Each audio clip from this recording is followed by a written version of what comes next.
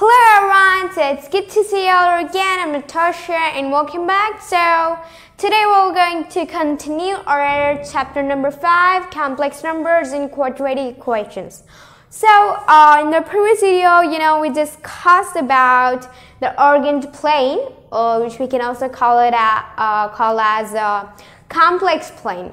And in this video, we'll be discussing about, guess what? What's going to be our today's topic? Well, it's gonna be modulus of a complex number. I even told you about it in the last video, right? I think so, yeah, I did. Okay, so in our today's video, we'll be discussing about the modulus of a complex number. So what is it and how is it represented in the form of a graph, on the plane? How is it represented on the argand plane? So, let's get started. Okay, so first thing what's our topic? It's the modulus of a complex number. So I'm just only going to write the modulus as complex numbers already written. So modulus of z.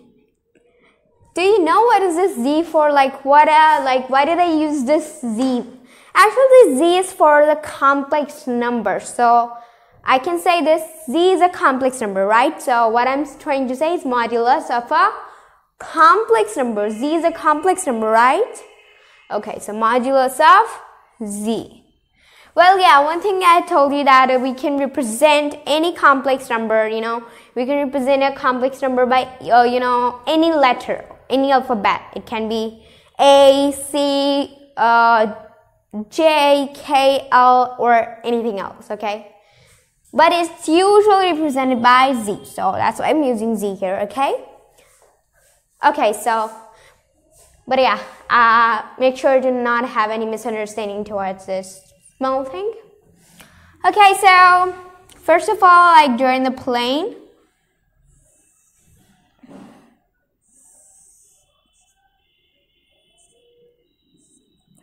I think it's too long from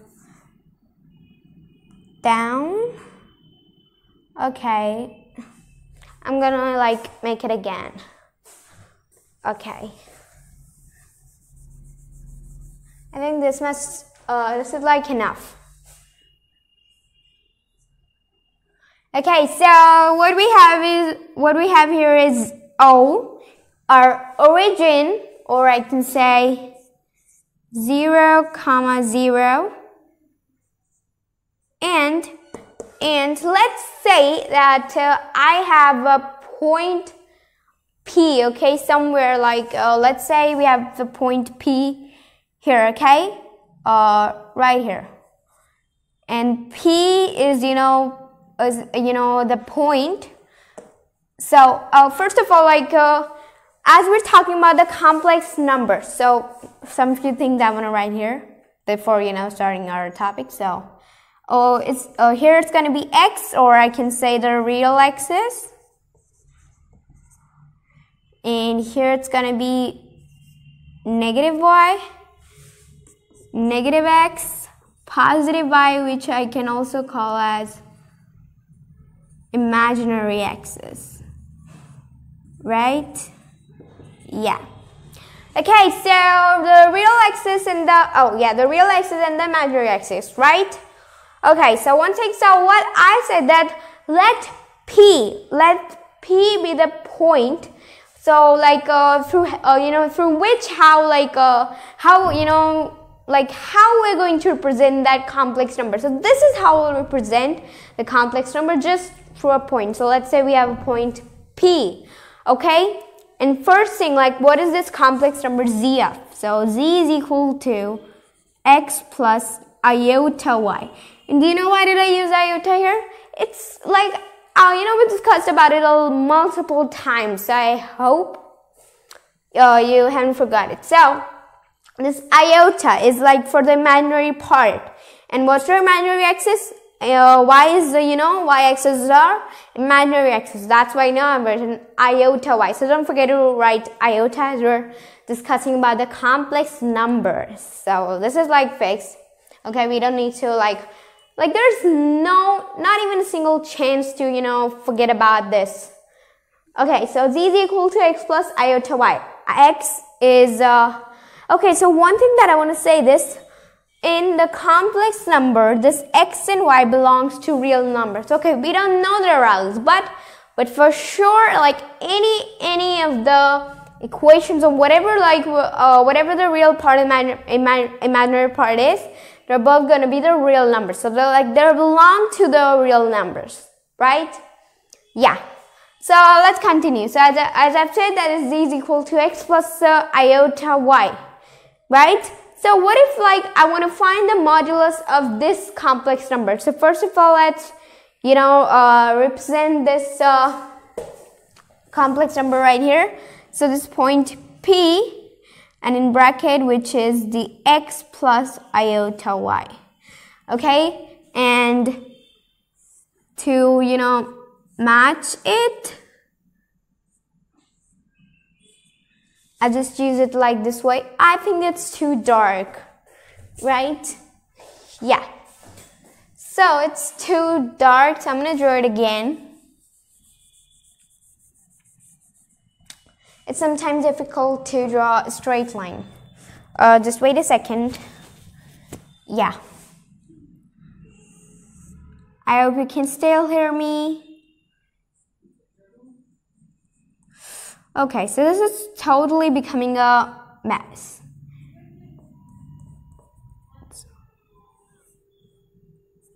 Okay, whatever.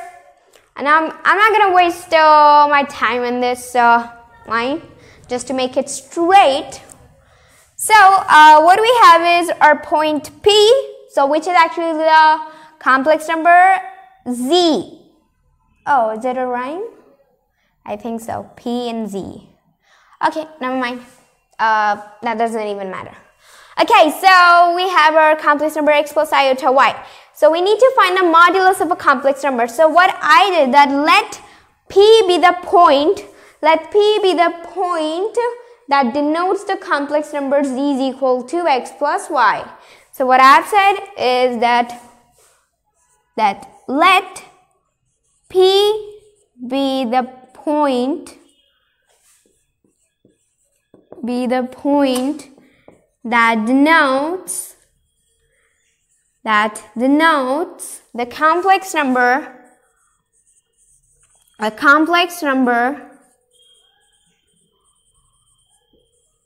what's the complex number? It's z, which is equal to x plus iota y.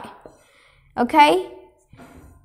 Then OP is equal to, so what is it going to be equal, what is it like, what's going to be the value of this OP, and why did I wrote it? Why did I, you know, just wrote it here? So first thing I want to tell you that the modulus of a complex number is actually the distance between the, you know, the point P and the point, and you know, this origin.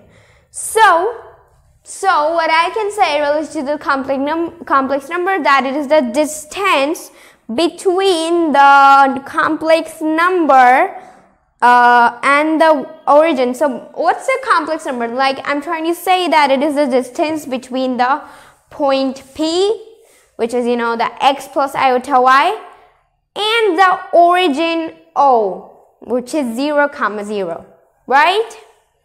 Yeah.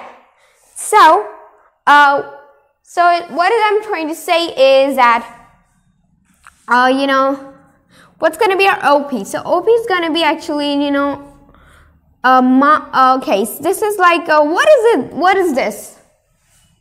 Can anyone tell me, like, okay, so Z is a complex number. Do you know what are these stand for? If you know that, you know, which we can say mod, right? And mod, which means modulus. So like there's no need to get confused. So what do we have to find? The modulus of complex number, Z, right? So that's what I just wrote. So it's going to be equal to under root x squared plus y squared. Okay, like we're just having a little bit of confusion. Like, How is it here? Okay, as far as we know the rationalization, right? Okay, well, now of course we're not going to talk about the rationalization here, but we're going to talk about a little, just a little bit about conjugating. As we have already discussed about this topic, conjugating of a complex number, so this is related to this topic, okay? Right, so what I can say is that this x plus iota y and x minus iota y is equal to x squared plus y squared, right? I can say that? Can I say this? Of course I can, as far as we all know that we can write this equation, like this thing, like this way. As we did in a question. We actually discussed about this in a question. So what's given to us? X plus iota y. But if I'm going to talk about this x minus iota y, then it's going to be right here, okay? But yeah, we're not talking about the conjugating. We're talking about the modulus. So I just want to say that this modulus will be equal to the under root x squared plus y squared. And that's what that's what we're seeing, right? So now let me tell you more thing about it, okay? More thing about this. And yeah, we're also going to discuss about its properties. I don't know why, either if we're going to discuss about it in this video or maybe next video. I'm not sure, but for now, let's just, let's move on. Okay, so what I'm going to say is that what is my modulus? It is root x squared plus y squared, okay? So what I'm going to say, this x squared plus y squared. And what is this x squared plus y squared? So the modulus,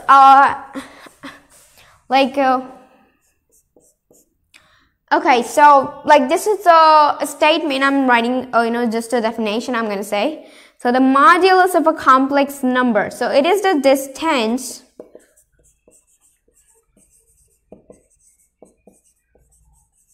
between the point P. Oh, wait a second. Okay, so it is the distance between the point P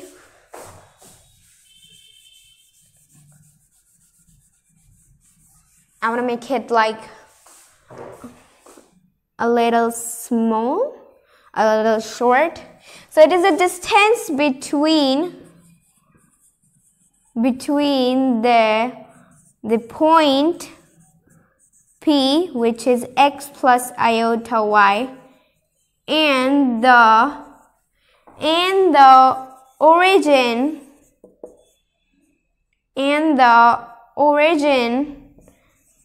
O.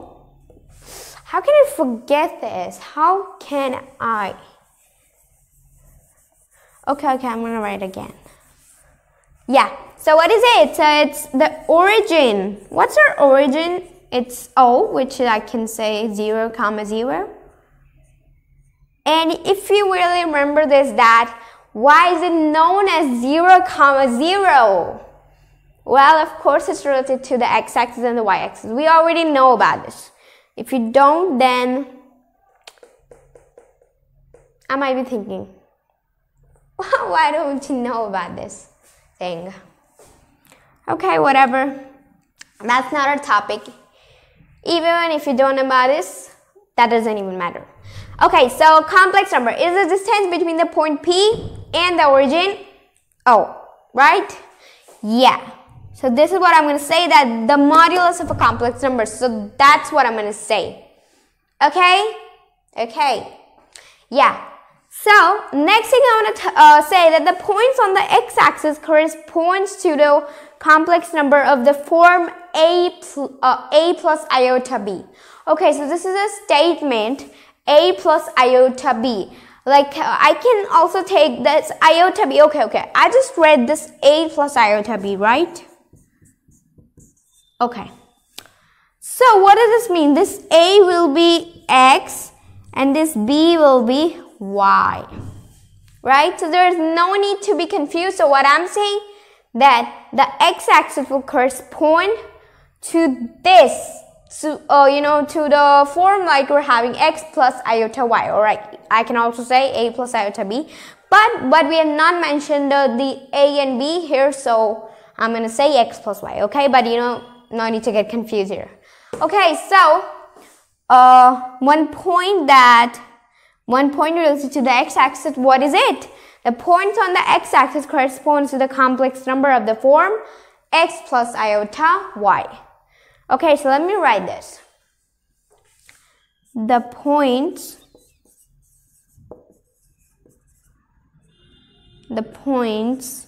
on the x-axis. Okay, let me just, clean this. I'm gonna, just clean this up because I don't think there's any need to just let it go. Yeah, so the points on the x-axis corresponds to the complex number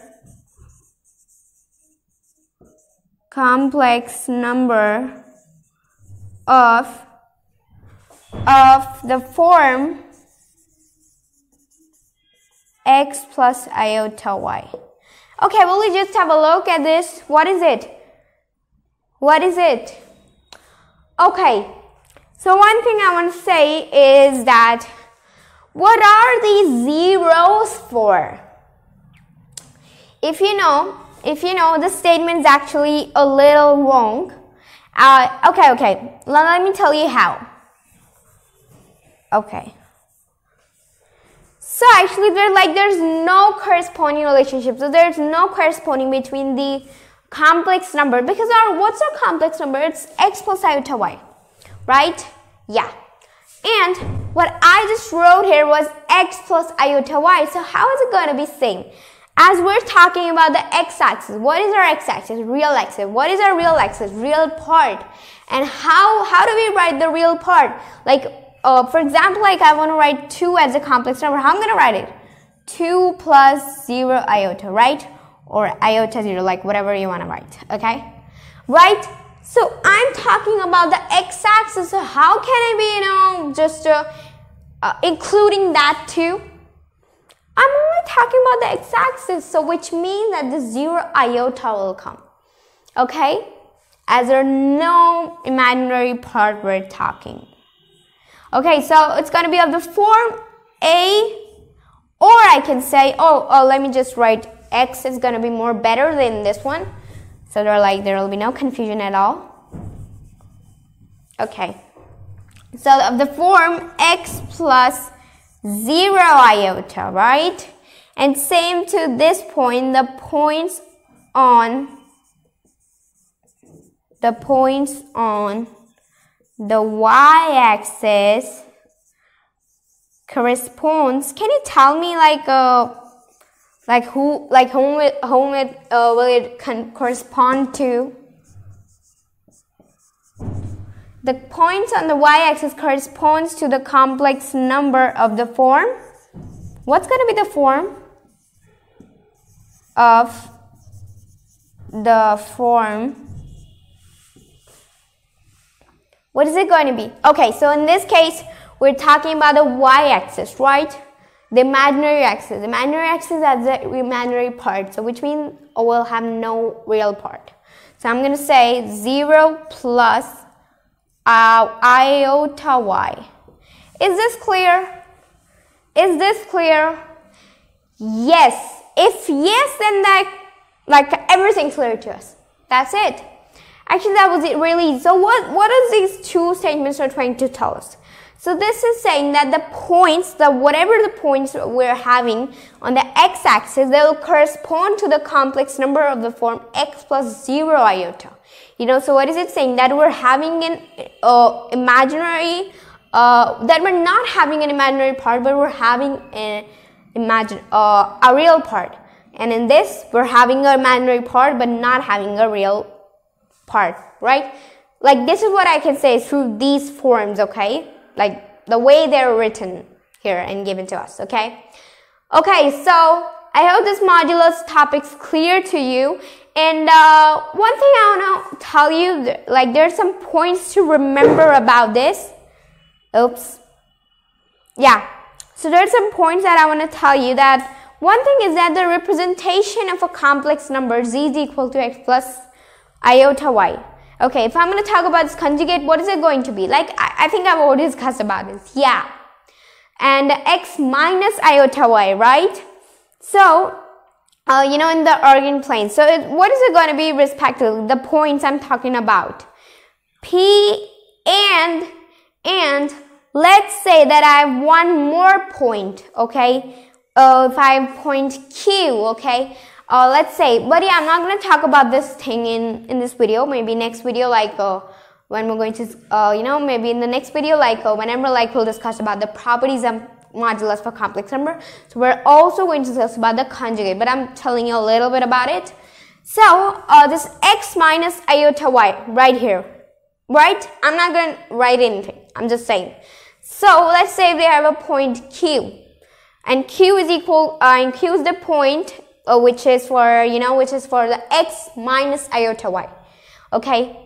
So for the complex number, the representation of the complex number x plus iota y and its conjugate x minus iota y, what is it going to be? So respectively, like if I'm going to talk about its points, then it's going to be the p, which is for x plus iota y, and q, which is for x minus iota y, right? Yeah. So yeah, so then two things I want to say is, first thing, that this z is greater than 0. What does this mean? Mod z. This means that this complex number. So the modulus of a complex number will be greater than 0. Always be greater than 0. So let's take a small example, okay? Okay. So let's put the values. So let's say this x plus iota y. We have this x plus iota y. So let's say the x is given to us 2 and our y is given to us 4. So iota, 4 iota, right? So 2 plus 4 iota. What if I want to find the modulus of this? Okay. Well, we haven't discussed about this, but I'm going to discuss about it in maybe next video. But, you know, just to, you know, prove this, or just to say this. Okay, so the modulus, what is it going to be? It's going to be 2 square plus 4 square. And what's going to be 2 square? 4 plus of 16, which is going to be 20. So our answer is 20. And 20 is greater than 0. Okay? Let's take the smallest value, okay? Okay, actually I solved it just by this way, okay? So don't take it like the way like we usually solve the questions. It can be in a little different way, but you know, according to me, like for now I just solve it like this way. Okay? Okay. Yeah. Let's say this, at the place of 2 I have 1, and at the place of y, let's say I have 2. 1 plus 2 iota, which is going to be 1 square plus 2 square. And what is it going to be?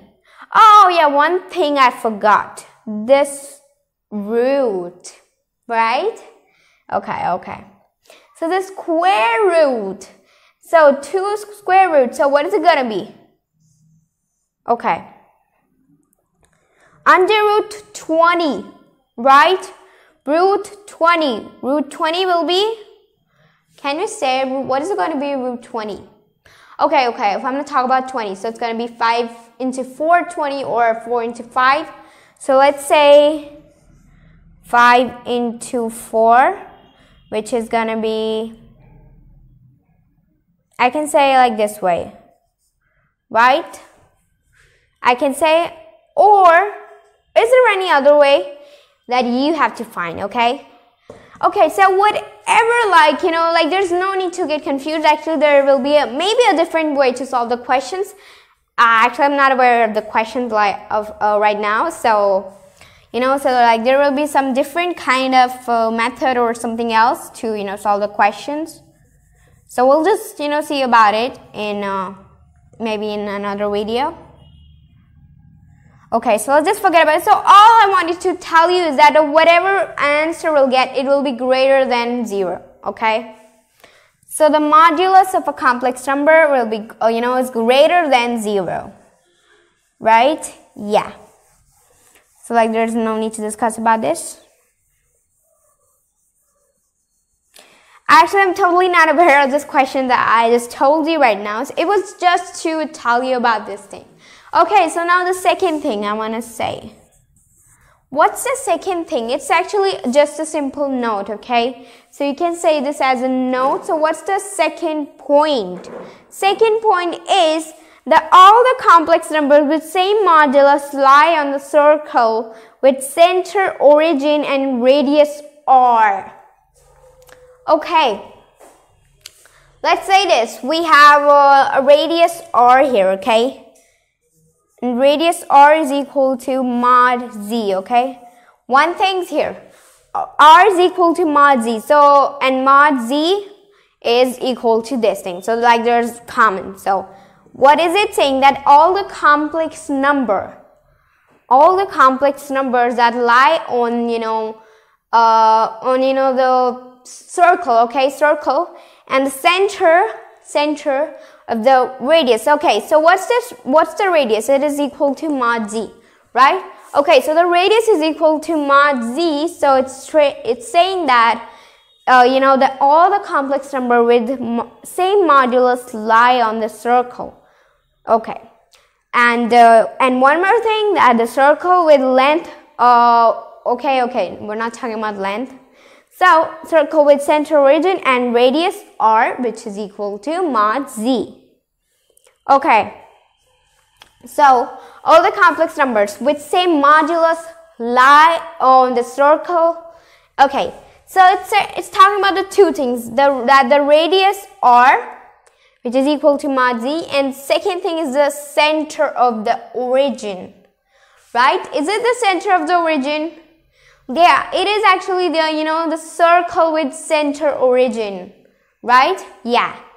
So what is it trying to say? That how many complex numbers will be there? Like no matter how many complex numbers are there, like all the complex number with same modulus.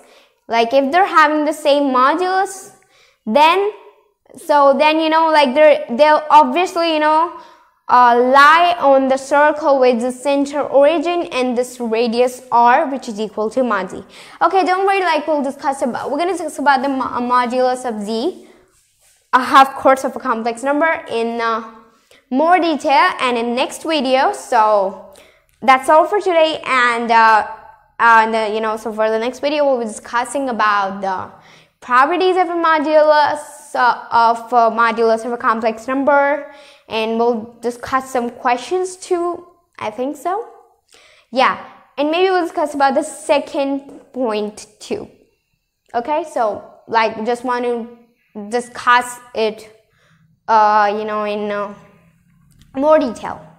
So we'll study about all these things in next video. So I hope in the next video, we always have fun, right, in every topic we discuss. So I don't know what to say for now, but thanks for watching and have a great day.